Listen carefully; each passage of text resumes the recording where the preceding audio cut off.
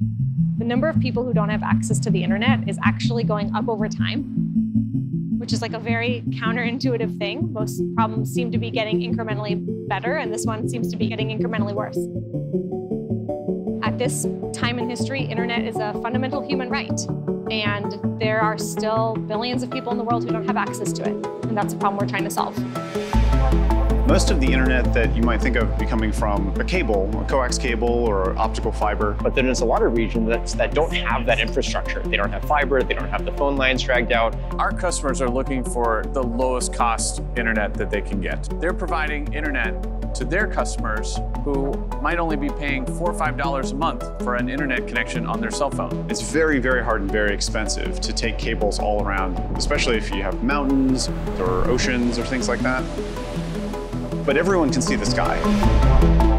And so if you can just see the sky, then you can connect to the satellite, and you can do that from essentially anywhere in the world. If you hear about traditional satellite internet, you have a lot of good thoughts.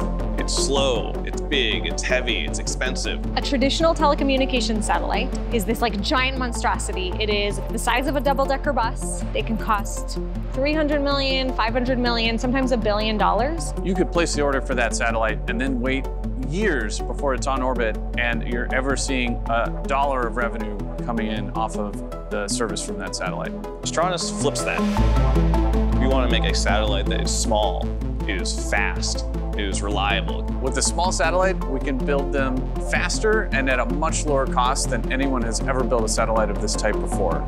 To do that requires us to bring the price point down and make that something that is accessible and is connectable to all these different other places around the world. So our satellites are orbiting at geostationary orbit. The amount of time it takes for them to orbit around the Earth is the same amount of time that the Earth turns. The dishes that you use, the way to connect to that satellite, you don't have to track things moving around like airplanes. You're just pointing at one spot all the time. And all these decisions allow us to work faster and get service to our customers way, way different than anyone else has ever done it before. So it's really rare that a company that's building sophisticated hardware, especially hardware for space, opens its doors and lets you film it. So I see it as like the opportunity of a lifetime to film and capture a company building things that will go in space 22,000 miles away from us and benefit the rest of the world. It's a story that's never been told before on the level we're going to tell it. I think we're excited to share kind of like the good and the bad.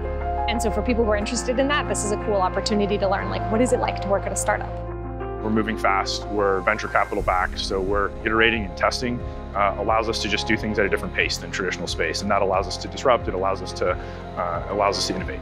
In reality, the things that are really going to change the world are the hard projects, the ones that require people to be in the office and cranking on hardware and working in these long hours.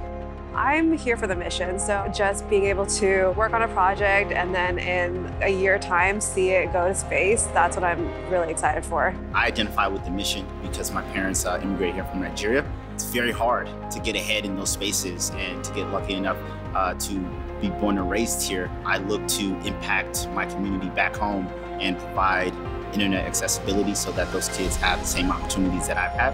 It's mind-blowing to think that there are people out there in the world that don't have access to it when it's so woven into my life and what I do, because I don't think that I would be the person I am today without internet. I think it's really cool because I've loved all the prior jobs I've done, but I haven't always been invested in the goal. And it's really inspiring to come to work and wake up and care about what you're doing and like know that it's going to improve people's lives. We have a really big goal of connecting the unconnected world. It's like over 4 billion people. It's not going to happen overnight, but we're going to tell that story as it happens, one satellite at a time.